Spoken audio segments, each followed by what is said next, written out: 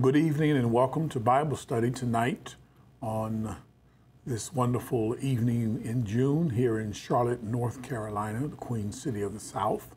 Hi, I'm Pastor Kimbrough from Mount Carmel Baptist Church here in Charlotte, North Carolina. Let me thank you for joining us tonight. And let me thank our beloved Mount Carmel family for sharing tonight. We look forward to a wonderful study, and we so appreciate your support and your love and your prayers. Let's begin by praying together. God, we still ourselves in your presence, and we thank you for this wonderful evening.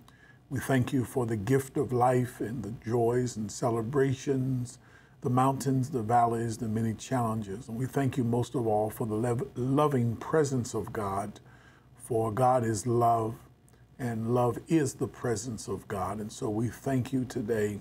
We bless every home and every heart and mind that is tuned in tonight. Help us to be fertile ground, good soil for the word of God, which is God's great seed as he sows in us. We thank you. We remember our nation. We remember families who are grieving. We remember communities who are hurting. We pray for greater healing, greater wholeness, greater restoration, greater peace, and most of all, a greater presence of God and God's love. In Jesus' name we pray, amen. Again, thank you for joining us tonight. We're going to jump right into it tonight. We are in the book of Acts. We are teaching through the book of Acts. We are in chapter 9. Chapter 9, toward the latter part of that chapter. And today we'll begin in verse number 32. That's Acts chapter 9, beginning at verse number 32. And there you find these words recorded. Now, as Peter went here and there among them all, he came down also to the saints who lived at Lydda. There he found a man named Aeneas, bedridden for 8 years, who was paralyzed. And Peter said to him, Aeneas, Jesus Christ heals you. Rise and make your bed. And immediately he rose, and all the residents of Lydda and Sharon saw him, and they turned to the Lord. And they turned to the Lord.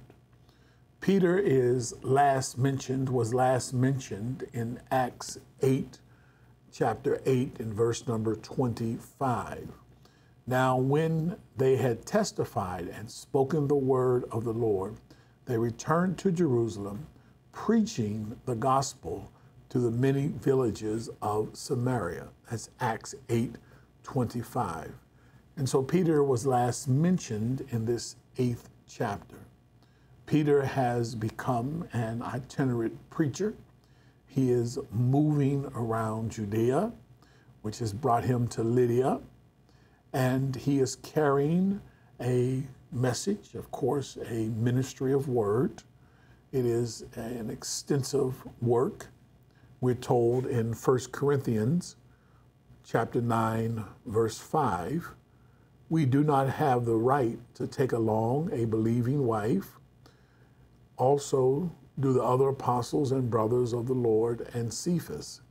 And so we read that because it demonstrates that he was moving about teaching and preaching the gospel. Now Philip had preceded him in this arena, this area. And so now Peter arrives. As Peter went here and there among them all, as he was preaching around, he came down also, it says, to the saints who lived in Lydda. There he found a man whose name was Aeneas, bedridden for 8 years, and who was paralyzed. Given the amount of time that is detailed in the narrative, it is clear that this man is known in this area. He's known by the saints and also others in the area. And let me just stop for a moment. When we talk about saints or sainthood, that's a phrase that was used to demonstrate that one is set apart for the work of God. So here in this community, this man is known, and his preaching has attracted people. They began to take notice of him, and this miracle is used and given as a way that it might be an amplification of the work of God. So the work of God is already going on. We are visual creatures, while we are spiritual creatures in a flesh body. Our tendency is to focus, unfortunately, more on the flesh world, the physical world, while we are seeking to heighten our spiritual awareness. And I'm certain that God is aware of this, and the miracle here is given not simply to demonstrate that God has power to heal a paralyzed man. There's no doubt that God has that kind of power. The question here is God moving with Peter? Is God's Spirit present? Is God with him and with this movement?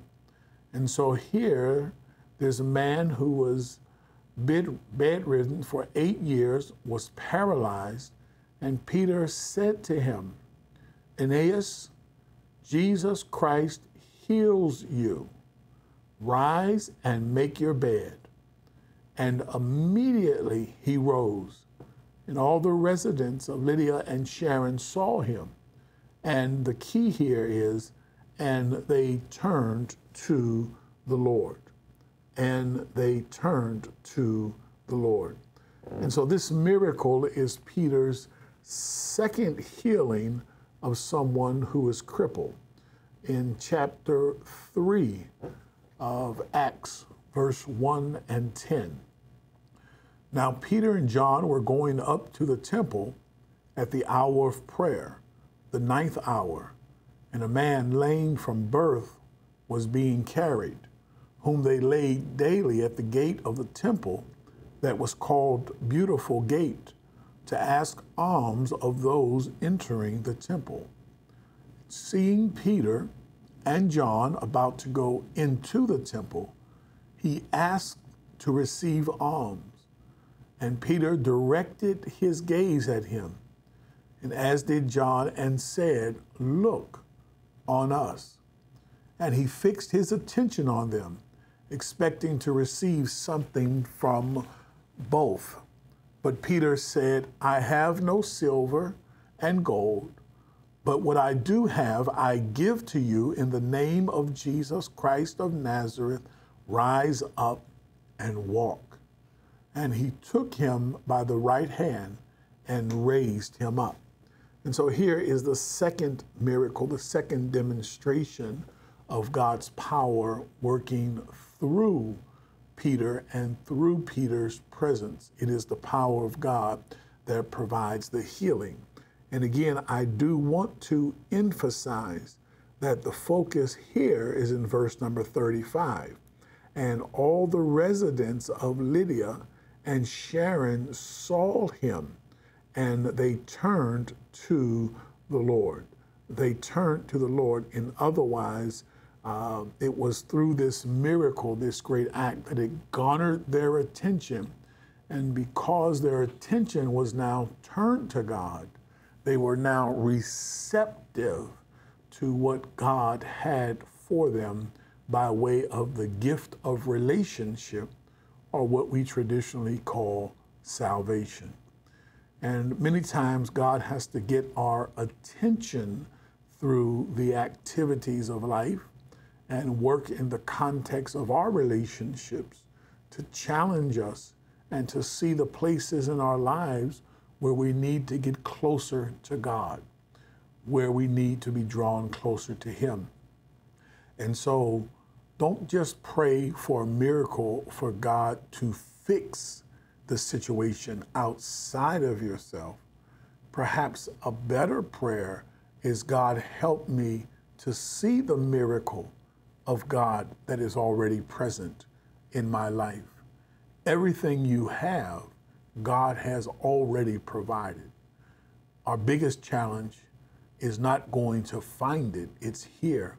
Our biggest challenge is becoming aware and seeing what is right in front of us, and then being able to activate or to walk in the kingdom on a regular basis, to go and to be faithful to that and not to flow in and out, to ebb and flow with the life of the Spirit. We're trying to become more faithful to our spiritual walk every day. Let me encourage you to start your day off, even if it's just 5 minutes, 10 minutes, 15 minutes, with focused prayer, with focused acknowledgement of asking God's love to guide you throughout that day. That will help you to make the right decisions. It will help you to order your words. It will help you to become more patient, more kind, and more willing to share with others, not from a place of anger or a place of fear, but from a place of God's love. And so this miracle calls their attention, and many of them, here it says all the residents turned to the Lord. And so we have this first miracle, and then we have a second miracle listed here in verse number 36. Now there was in Joppa a disciple named Tabitha, which translates means Dorcas. She was full of good works and acts of charity. In those days she became ill and died. And when they had washed her, they laid her in the upper room. And since Lydia was near Joppa, the disciples, hearing that Peter was there, sent 2 men to him, urging him, "Please come to us without delay." So Peter rose and went with them. And when they arrived, they took him to the upper room. All the widows stood beside him, weeping and showing tunics and other garments that Dorcas made while she was with them. But Peter put them all outside and knelt down and prayed. And turning to the body, he said, "Tabitha, arise." And she opened her eyes. And when she saw Peter, she sat up. And he gave her his hand and raised her up. And then calling the saints and widows, he presented her alive. And it became known throughout all Joppa. And many believed in the Lord. There it is again, that same phrase. And many believed in the Lord. And he stayed in Joppa for many days with one Simon of Tanner, And so while Peter was in Lydia, a beloved Christian woman, a woman we are told is called a disciple. So while he's in Joppa, a disciple, that's important. What is a disciple? A disciple is a follower, a student. That means she was a follower, a student of Jesus, named Tabitha, who has distinguished herself by her good works and acts of charity. We are told that her Greek name is Tabitha. Tabitha is her Aramaic name. Gazelle in Greek, that Dorcas died. She was known for helping the poor, and because these 2 cities were close together, they were only about 12 miles apart, men were able to go and send for Peter, and they sent from Joppa to call him. Now, interesting enough, the text doesn't tell us what their expectations were. They just knew that Peter was there. They knew that great works followed Peter. And up to this point, there has been no evidence or no example of anyone being raised from the dead in the early church. Of course, that exception of Jesus, but the disciples have not demonstrated this power. And so by faith, they sinned for him.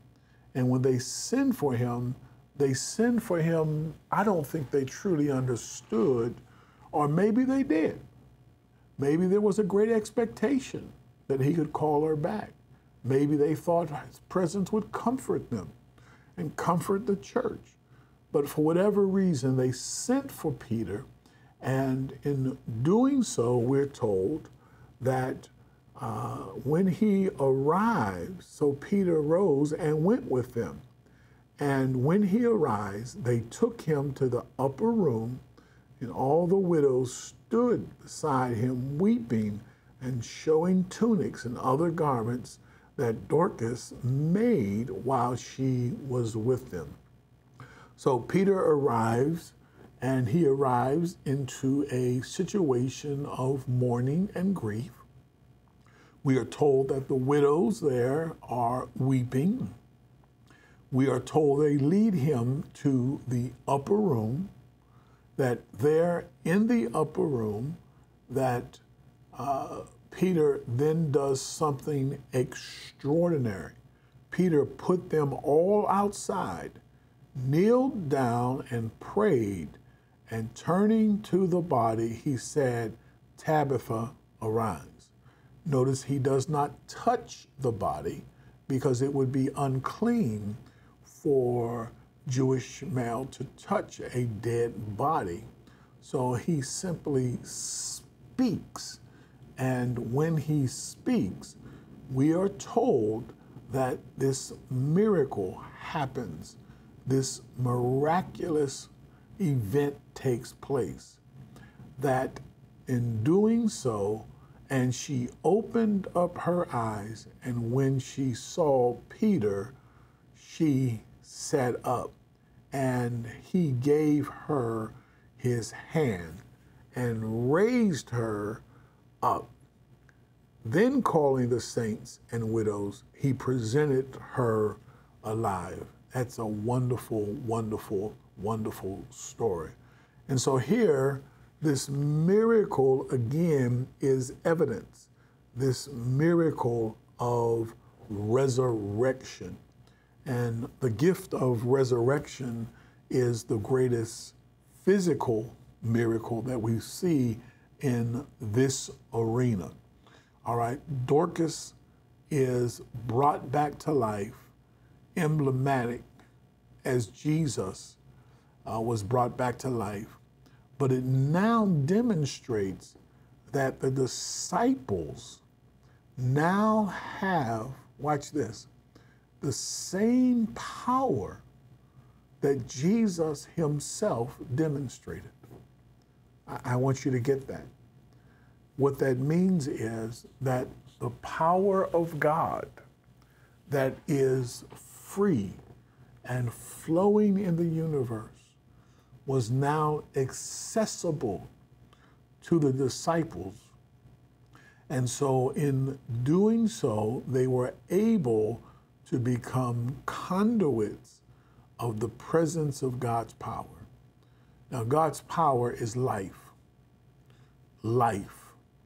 And to be a conduit of that is to speak life, to model life, to be a life bearer, to be a person who lifts people up, to be a person who speaks life into others. And so this is an important event in the gospel. For again, it affirms that God's not only presence, but God's miraculous power is with Peter. It also demonstrates through the miracle. Notice what happens. Many believed in the Lord, and it became known throughout Joppa. And he stayed in Joppa for many days with Simon, one Simon, a tanner. And so many came to believe in the Lord through this miracle.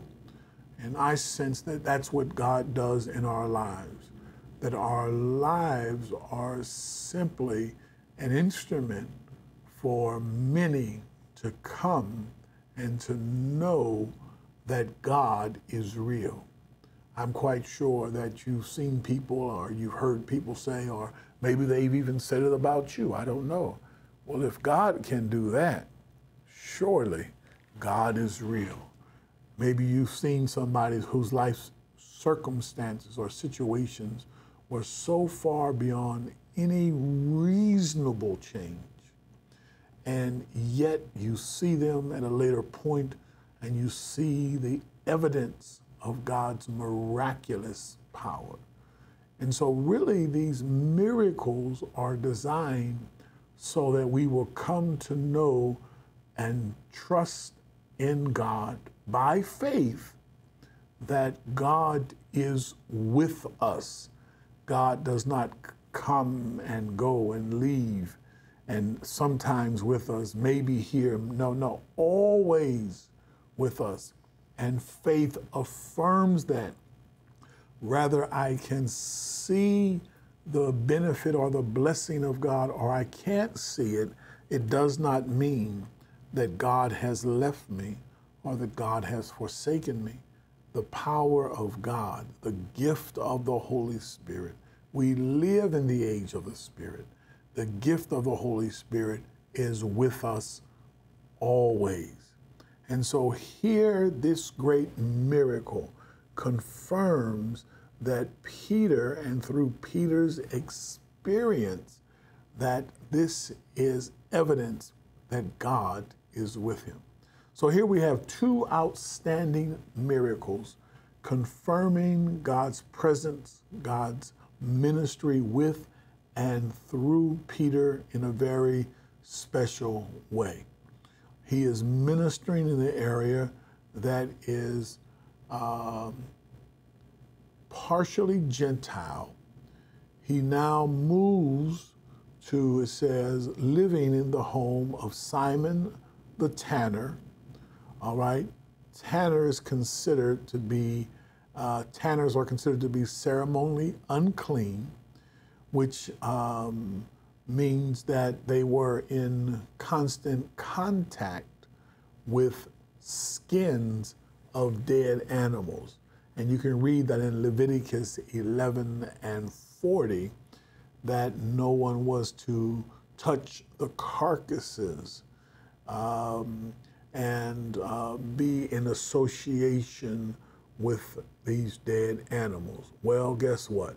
And he stayed in Joppa for many days with one Simon, a tanner. So Simon Tanner worked with dead carcasses. It's believed that he was seen as unclean by Jewish standards, and Peter in this region stays with him, which now helps us to see how the gospel again continues to spread and continues to move forward. Now we're getting ready to get to Cornelius, and this story of Cornelius is lengthy. It has several parts, and it is a pivotal story in God shifting, or I shouldn't say shifting, God expanding the greater vision of the gospel in our world. I think most of us agree and affirm that the gospel was given for all people. And by all people, I mean all people. People we agree with, people we disagree with, people who we think have it all together, and people who we think can't figure out which way to go. And it's very humbling because our temptation is often to cast our worldview on other people. And this is why it's important that we pray for patience, pray for more love and understanding.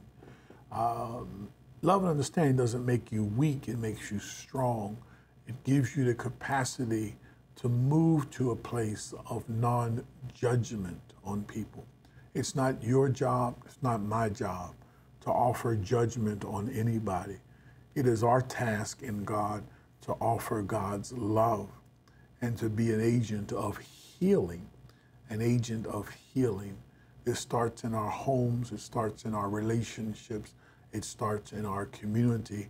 And when we are agents of healing, agents of love, then our witness will be magnified. Then our witness will be expanded. And so if you really want to know how does one create miracles in one's life, it begins fundamentally with the love of God residing in you. A miracle is not simply something you pray for and God strikes like lightning on the outside. A miracle starts with your own spiritual turning to God and seeking to live every day and ultimately every hour and then ultimately every moment. And few get there, to be quite honest. Maybe the great spiritual giants will get there. But most of us, as we walk this life, we seek that and we get hints and touches of it. And then we will slide back, or we'll hear the other voice will talk to us. And that voice will pull us and say, well, maybe you can't trust God in this situation. Maybe God's not paying attention, just enough to raise a question, just enough to cause you to question your faith, just enough to cause you to question God's faithfulness to you. And so, beloved, I want to say to you that continue to grow and continue to nurture your faith. We live by faith and not by sight. And the fundamental of faith says that God is with me. God is with me when it's raining, and God is with me when the sun is shining. God is with me when there is evidence of miracles flowing in my life, and God is with me when my life feels barren and empty. God is with me when I feel the anointing of God and the fresh wind of God's Holy Spirit. And God is with me when my soul feels barren and neglected and isolated and alone. We've all known these conditions, but in every condition, God is seeking to raise us up to understand that the words are true. I will never leave you, and I will never forsake you. Lo, I am with you always. I like that. Lo, I am with you always, always, even until the end of the world. And so we are in God's hands, beloved. We are in God's hands.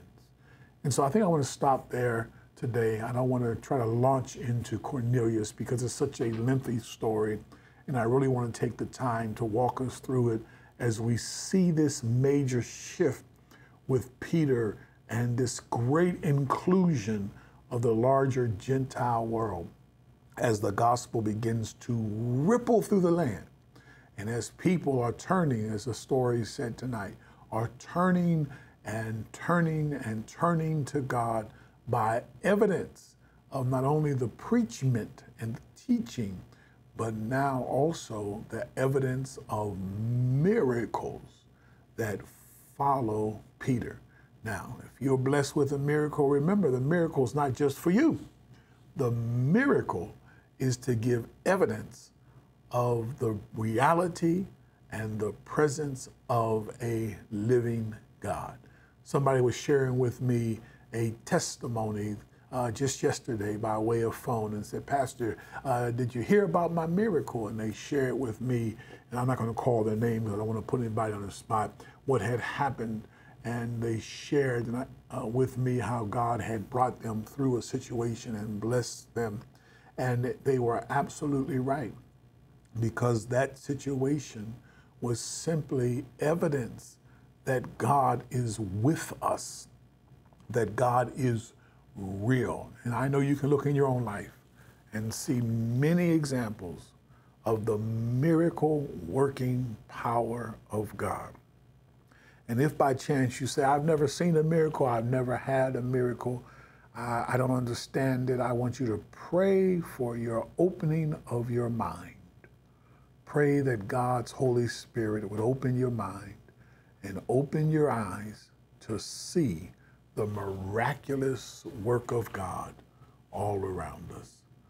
Thank you, beloved, for joining us tonight. It's been a beautiful study, and I look forward to us gathering on next week. Let's pray as we conclude tonight. God, we thank you for this day. We thank you for the miracles of God that all around us, that are with us. We bless each person who tuned in today, and whatever needs are resident by way of the Holy Spirit. The Holy Spirit cannot be limited by technology, cannot be shut out by doors or windows, cannot be locked out by bars. And so, God, right now, Holy Spirit, if you will travel to all the places you need to go and be who you are our great healer, our great advocate. You are, even with God now, example of the amplification of God's love. Thank you, thank you, thank you. And we give all honor and glory. In Jesus' name we pray. Amen, amen, amen. God bless you. Have a wonderful evening. And again, thank you so much for joining us tonight. And we look forward to our continual journey together. Remember, stay safe. Don't get in a hurry. Stay safe. We're seeing a resurgence of things. Stay healthy. Watch your health. Follow your protocols. Wear your mask. Practice social distancing. Wear gloves if you have them.